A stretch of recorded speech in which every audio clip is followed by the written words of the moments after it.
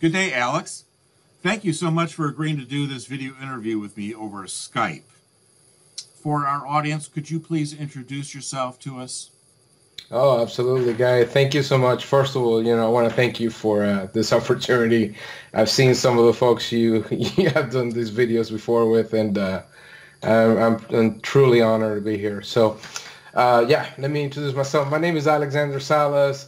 I'm an instructional designer and learning developer by trade, but originally, as you know, just to educate some folks here in the video, I'm a U.S. Navy veteran.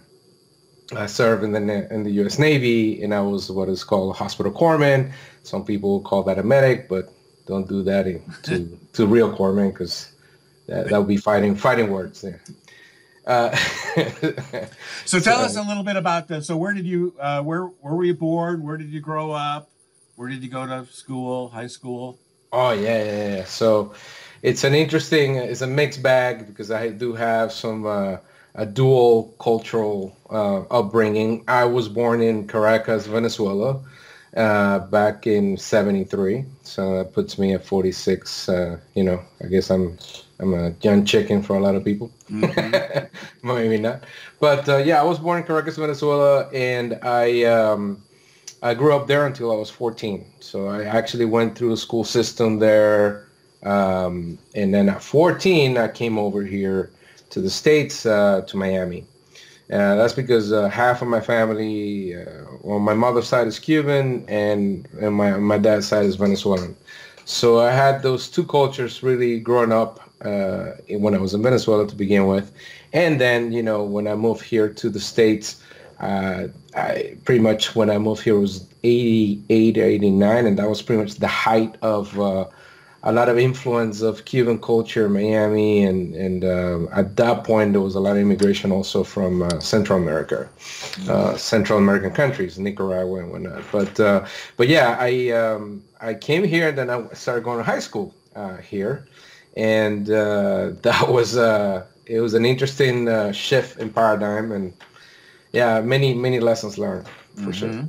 Mm-hmm. So without delving into that too much, so what took you to the United States Navy? So yeah, interesting things. Originally when I decided to join the Navy, I was looking. It was a quest for education to begin with. Mm-hmm. Okay, I always thought it was a cool idea when I was here growing up. As a teenager and whatnot, kind of like a thought. But it was really purely a lot of people, as you know, joined because of college education, right? There's the thought that you can get a college education going in the military. Right. Well, there's different ways to go about that. But in any event, that was the primary motivator there, because at the time I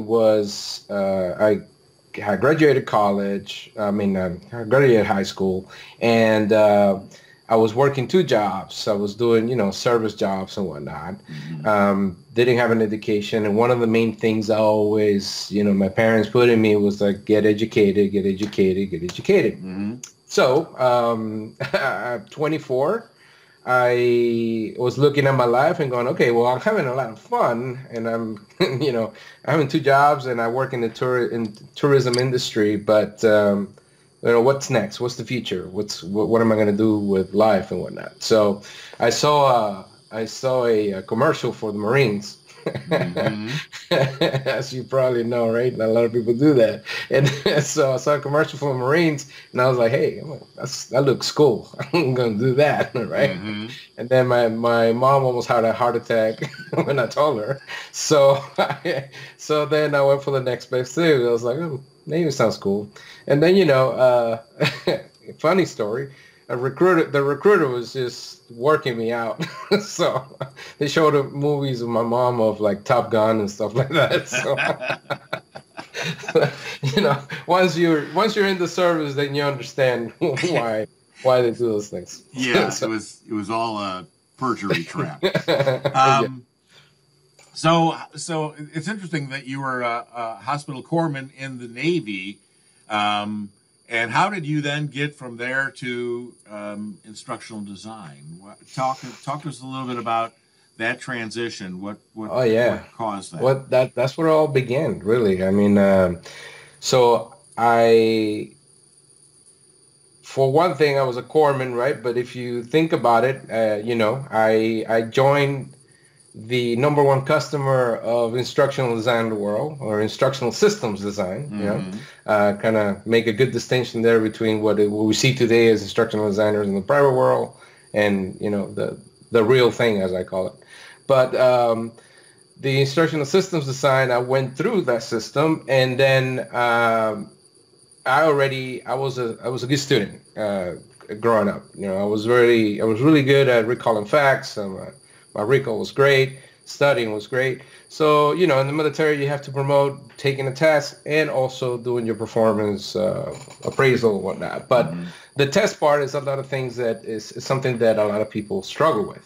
I didn't have an issue with that because I was a good student. So I had these techniques and things like that. So I started sort of naturally mentoring folks. Once I reached the level of E5, or what they call HM2, or sergeant level in many other services, I had responsibility. I was in a leadership role, and I had responsibility for a team of 10 or 12 corpsmen in a clinical setting. So at that point, I took it upon myself to kind of say, hey, guys, whoever wants to study for the promotion exam, I'll stay here after work on so-and-so days. You can all join or whatever. So the people that did promoted, at least they didn't have any issues with the promotions because of the exam. Were in the exam. So that kind of started the spark of things, because it gave me that, that thing that many trainers experience, and the reason why many trainers continue to do what they do today is that aha moment, the reward, effect. I mean, we're all dopamine junkies, right? We all like a little dopamine shot, and that was a dopamine I got from that. That knowledge that I'm helping people progress in their lives. So, start a little bit of the spark there. Let's say physiologically, but in service, I had to coordinate some workshops for a retired chief that was doing health education, and I also had to do health education classes for weight loss. And I got to meet this instructor, and the instructor was a chief, and so again, looking for in my I was raised as a chess player. So I was 9 years old, 7 years old. My dad taught me how to play chess, and I didn't get it at first. I was like, this is boring. This is not a video game, blah, blah, right? But then I got into it. So always, I think that influenced my life, because I was looking at the next 3 moves, right? And so when I looked at that point, I was like, oh, what am I going to do next? What am I doing after this? The Navy, what's going on? And I liked that job. I looked at his job, and I was like, man, that looks like a sweet job. You just go around, give classes, help people learn. So that was the first thing. And then I was like, okay, how do I get into that? So I ran into another chief that was doing, he was going to college. And I'm going, how are you going to college? We're here. Like, we're deploying, stuff like that. Oh, no, we got this online school that caters to the military community. At the time, it was called Toro International University or something like that, or University International backwards, so TUI. It was based out of Cypress, California, LA area.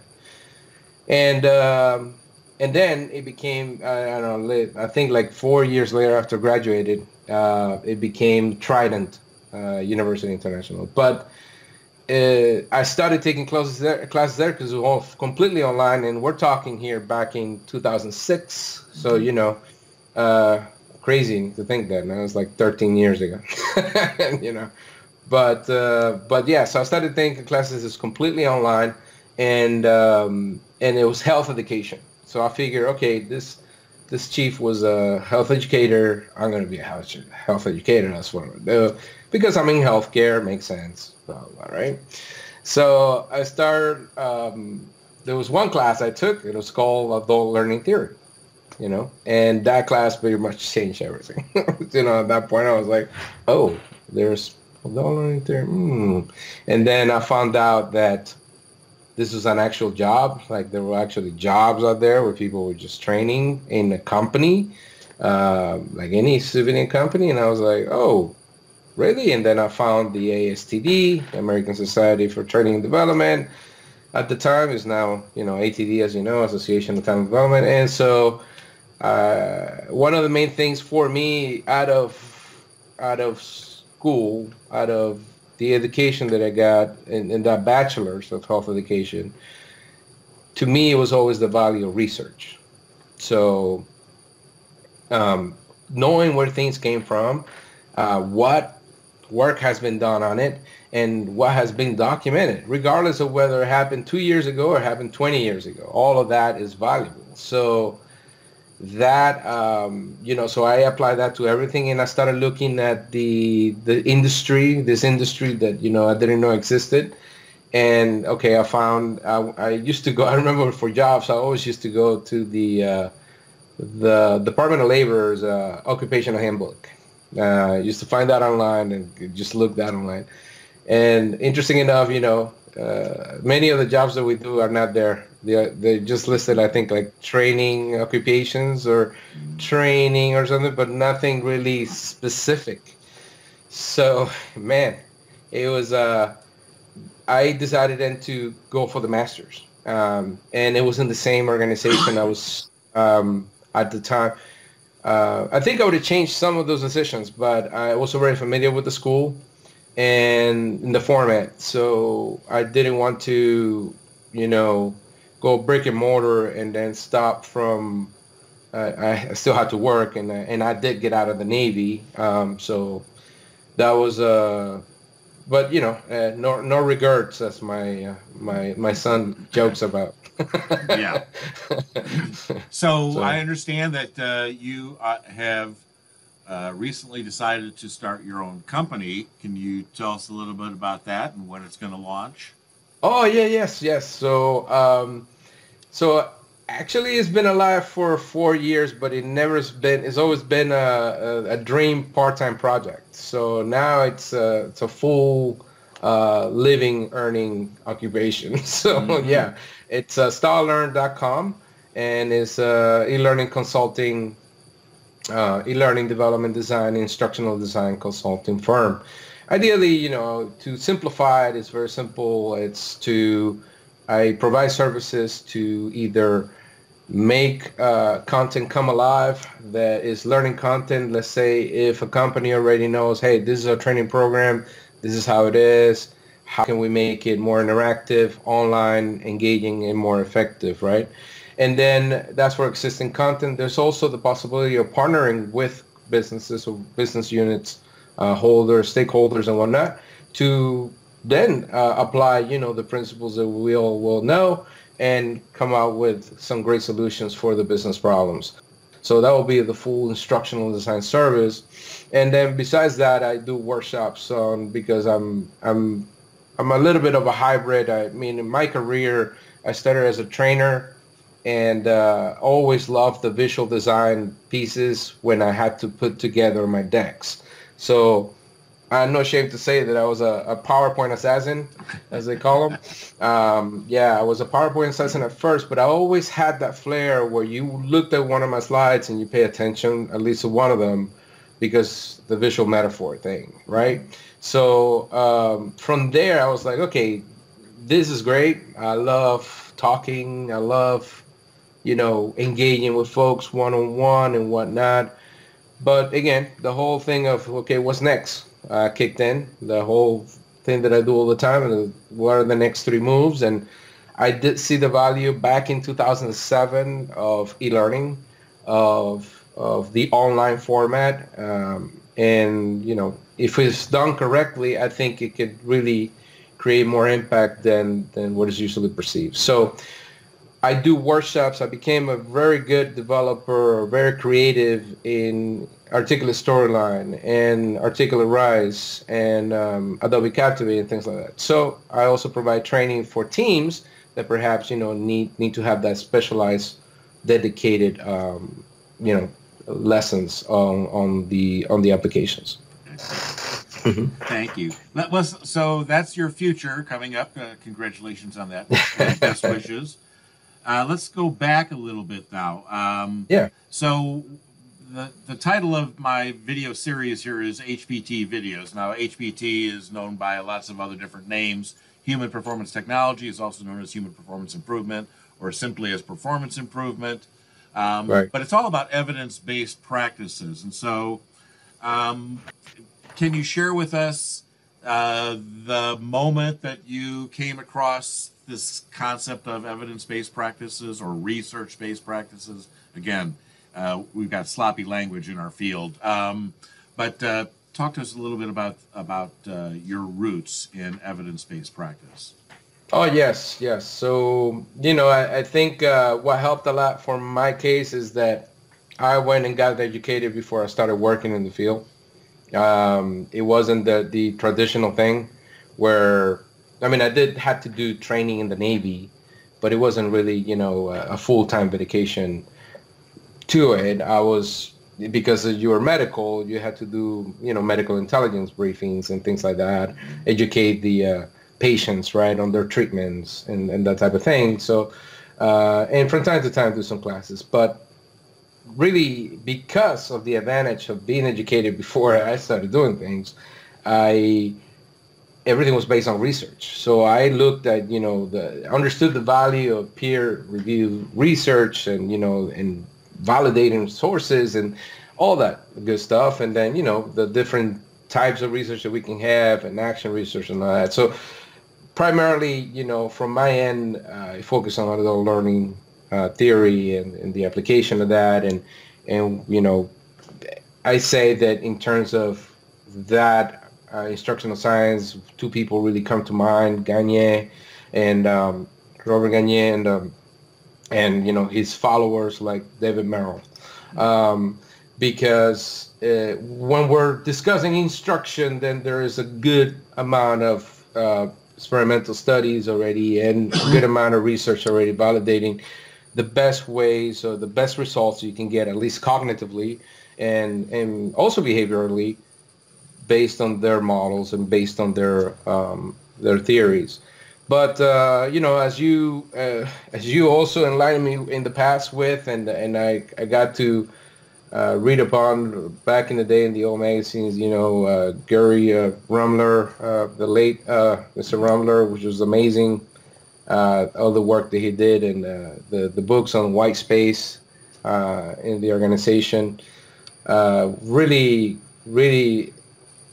interests me in the sense of the systemic view of the sun. And, going back to the Navy, right? Now looking at the systemic approach of it. And when I went through boot camp and I went through the Navy, I understood, right? Like, okay, how do we get someone that's been living 18 years on their own thing, doing their own thing, no specific setup of discipline or standards. How do we get that person to transform in 2 months, and follow all our standards and procedures and whatnot, and at least get them there so we can continue to, mold the personality. And I do think that the military service changes you because of that experience. So from evidence-based practice, it's also a very fuzzy term, right? We can get into, because some people think of that as being something different, like, well, I've seen this, so it must be true, or that's evidence, right? It's there, I'm looking at it. But, I like the basis of being more research-based, looking at things. And then also, particularly lately, because of doing that, I've been finding so much of so many interesting gaps between academia and workplace learning, and where all that should meet. Where is that perfect sweet spot, the balance that we should get into? Mm-hmm. Yeah. Well, let me ask you to describe in 30 seconds what I'm asking for is an elevator speech. So if you were to give an elevator speech as an example for others, we'll take your elevator speech and adopt it or adapt it. But so Right. how do you explain to people what it is that you do?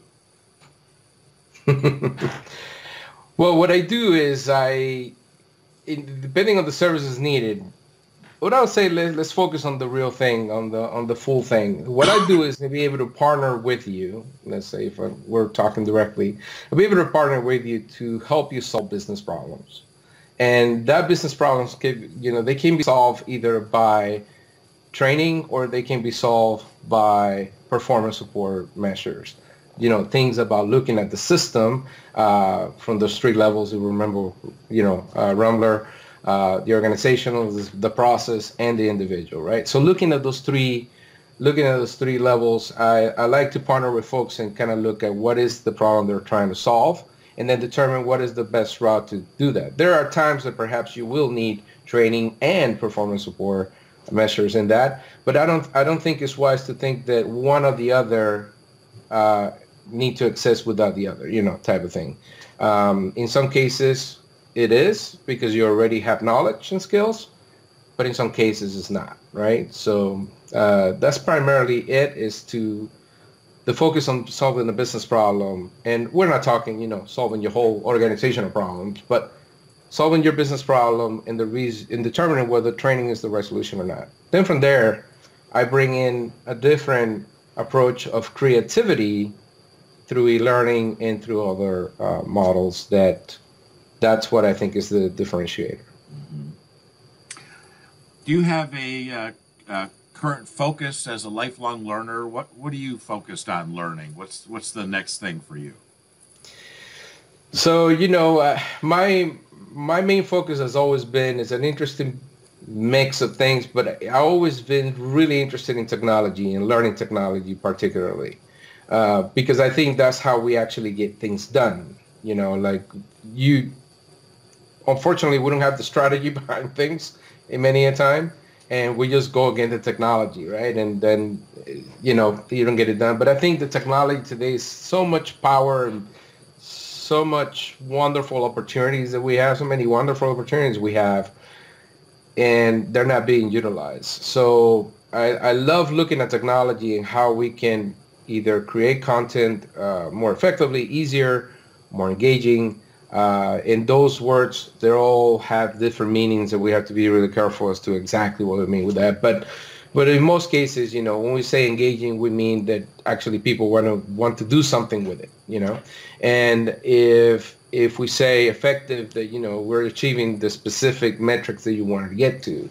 So it's not just so much about creating training, creating content, getting on a content loop, but more about creating relevant, and I know you call it authentic, right? So relevant and authentic learning experiences. And when we say experiences, we mean what happens before, during, and after that specific event, right? So not so much. I mean, I know that e-learning always gets a bad rap, and it gets thrown into the whole course meal thing, and I don't think that it should be limited to those things. I mean, e-learning today can be targeted to a job task, can be targeted to specific things. It's just a matter of thinking outside of that compliance, bubble that we'd like to apply to things. So, is there a favorite term or phrase in the business that you would like to define for us? Perhaps you don't like how it's being used currently. What term or phrase would you like to focus on here? You want me to go what I got back on the board? I said earlier that was very provocative. As I read it, it says Addy, but yeah. Go ahead. So what term or phrase would you like to define for our audience? Well, I like to go into Addy, because Addy is first of all clearing a few notions that Addy is not a model, although it could be. So the context is what makes a difference there. So as you know, I run a blog, and you've been part of the blog, and thank you for being on that, the Off the Cuff blog, where we get experts or different people learning and development, and we have spontaneous conversations, right? So one of those conversations is actually with Robert Branch, Dr. Robert Branch, who I like to say, I like to blame for for the label of Addy. I think there was an article back in the day in ASTD, back in the maybe 90s or so, where he was doing a lot of research. Robert Branch was doing a lot of research with Gustafson, and they made this mention of, well, when you look at most instructional design models, they all seem to do this. And then, they label analysis, design, development, implementation, evaluation. Great. Now, interesting thing is you start looking at Addy, and what I found interesting was the SAM book came out, right? Michael Allen's SAM. So successive approximation model, which is actually the first term used by Skinner for his experiment on rats learning. So I just didn't like that Allen used the SAM, but that's another conversation. But anyway, so in his book, actually, Allen points out some of the research that was done about Addy and how it's like, okay, who made Addy? Who created Addy? Because nobody seems to claim it. And even, I think it was Florida State University that's getting credited with that, and maybe it came out of that. And there was an original place where that came from. There was an original model where that came from. The inner service, procedural service model, something like that. You can look it up online. And that will give you something that was called a DIC. So ADDIC. Control was the last stage and had the evaluation pieces in there. But I think it's very important to understand that if you're trying to create an instructional solution, and a solution that is based on instructional science, to do effective training for any system, any learning system, or any training system that you're going to put in place, that you understand what model you want to apply. Because then Addy is not a model in that sense. If you say you're doing Addy and then on your analysis you're just saying, well, yes, I talked to people and I asked them what the problem is different than saying, okay, I'm going to go and grab the Navy training manual or the Air Force training manual, who's the Air Force, I think back in the 90s was probably the last one that created an iterative type of model for Addy. And if you look at that, now you're looking at 27 different steps to look at things. So it's not just, and there's good correlation, there are good relationship between HPT and Addy in that lens, in the ISD lens, because you have job task analysis, you have organizational, the needs assessment, the performance gap assessments. You got all those assessments going to the analysis form.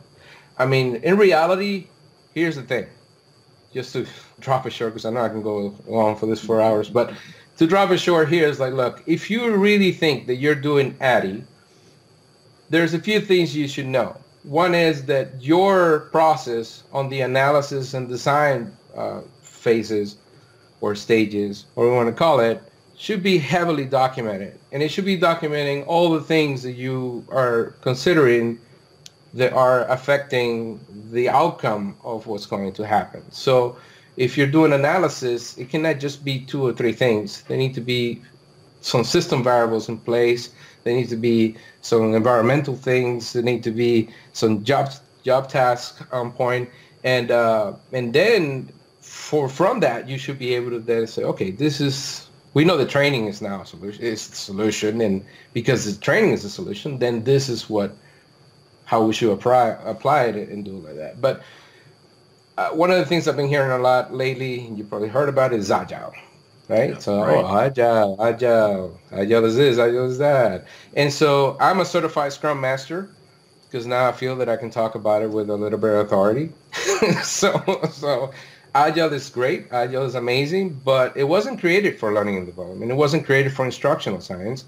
So we just got to be really careful on what we're saying and running around with, we're going to do Agile. Well, if you go do the research on Agile, it wasn't created for any of that. It was created for products and services, and ideally software.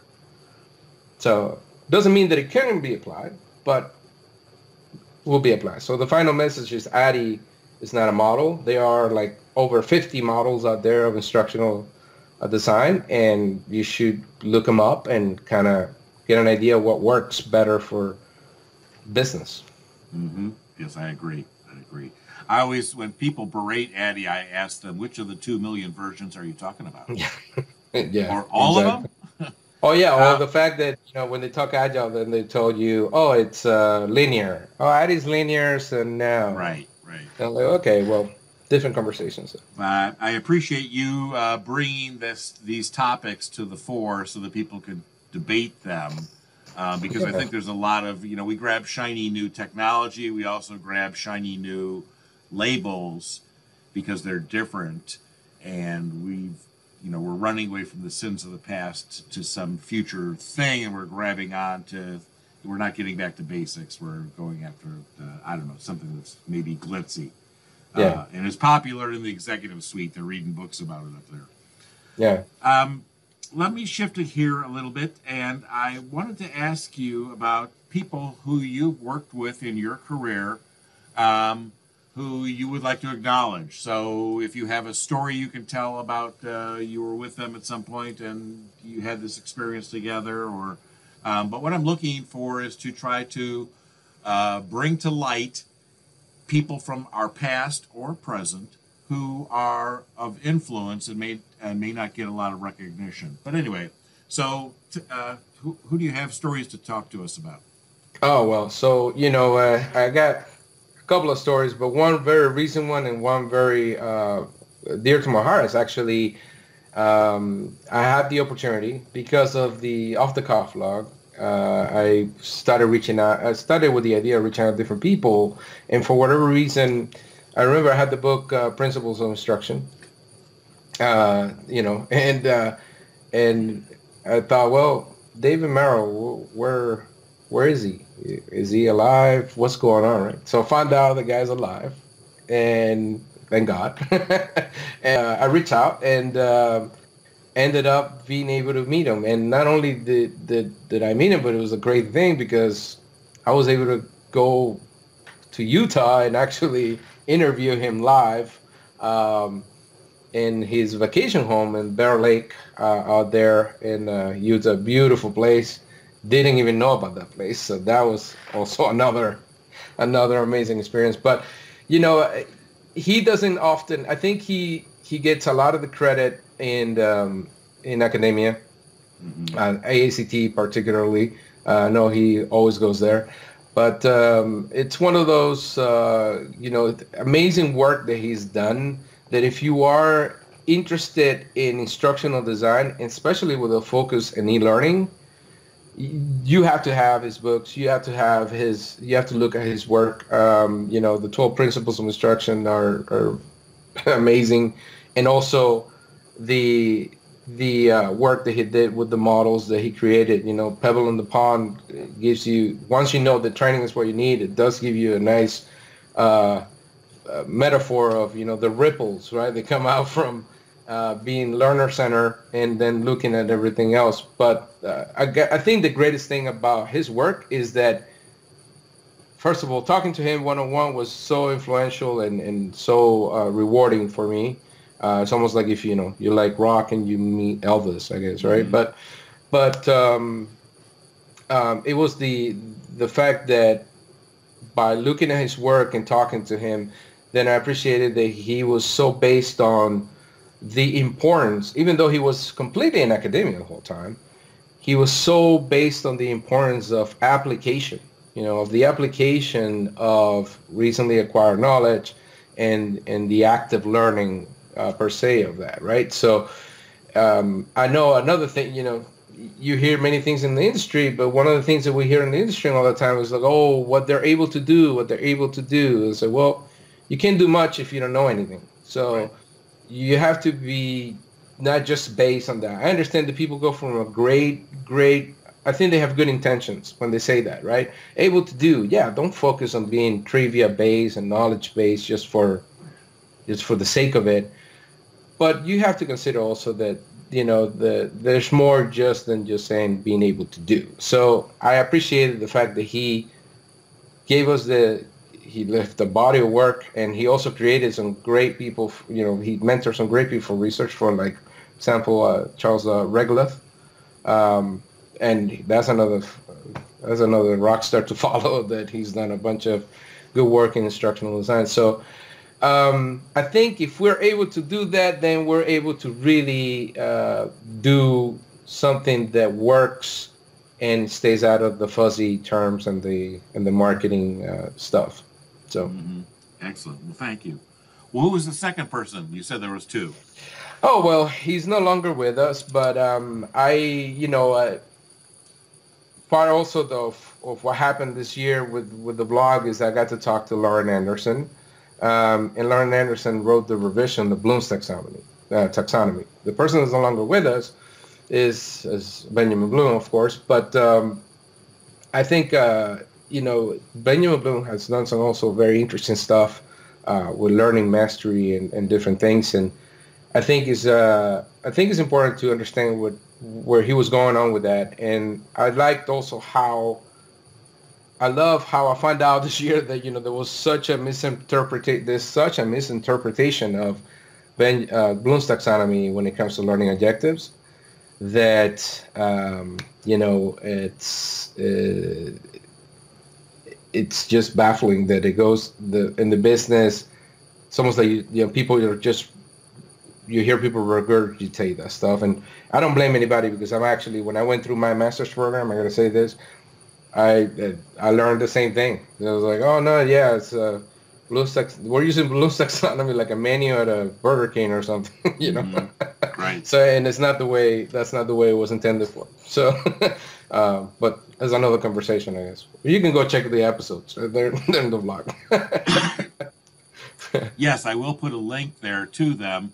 How are you doing with? I went and subscribed, and I'm like in the low 200s, I think, and you're trying to get 1,000 subscribers by what's your deadline here? Yeah.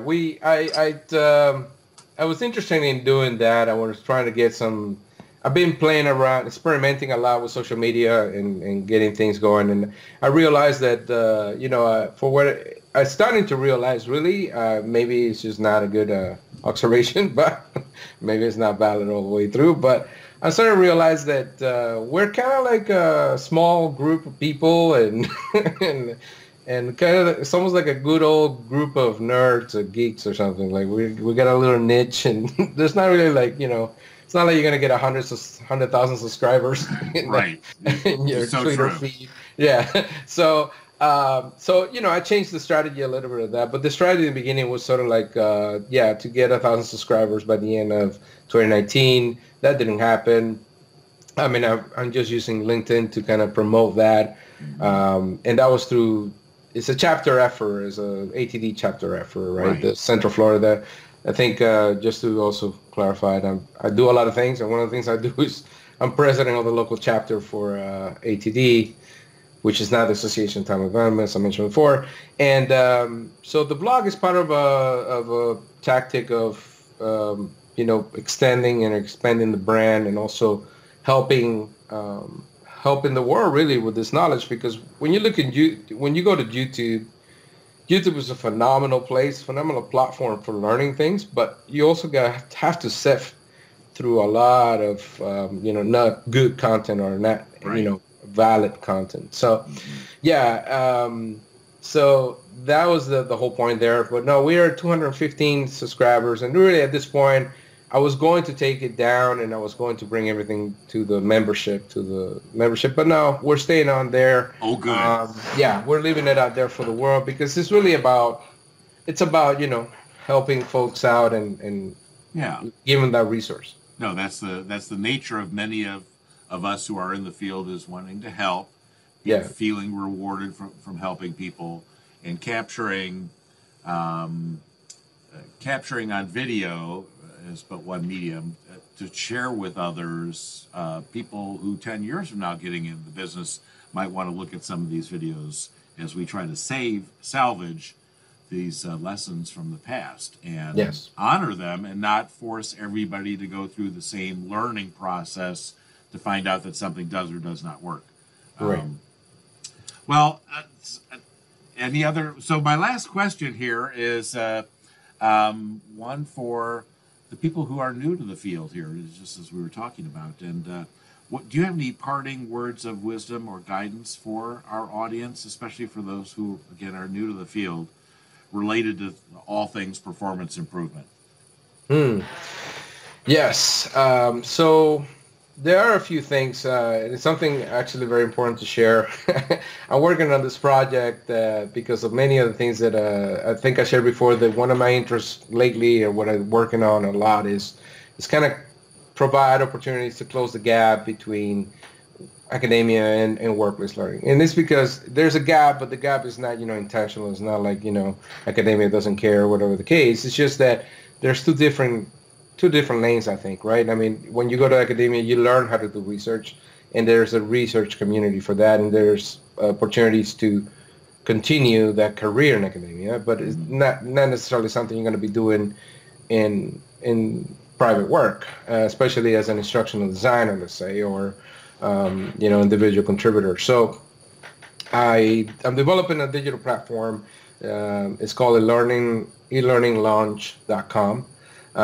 You can go there now and kind of submit your email so you can get notified when it launches. I'm planning to launch it in February. And what it is it's a digital community of learning that's going to have courses by me, and hopefully I'm trying to get some other folks in there.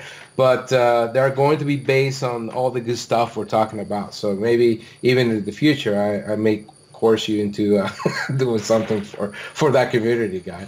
But but that's one thing that I'm doing because I've been mentoring so many people that are in this situation, right? That want to go into the profession. They want to be in learning and development as a learning professional and do that. Now, of course, we know that many people end up there. They end up being a learning professional, meaning that you were doing a job and then somebody quit, and Right. the trainer quit, and now they're like, hey, you're pretty good. How about you do this, right? And then you get thrown into it. So my advice is to, for one thing, get educated. Now, what I mean by that doesn't necessarily mean go get a degree.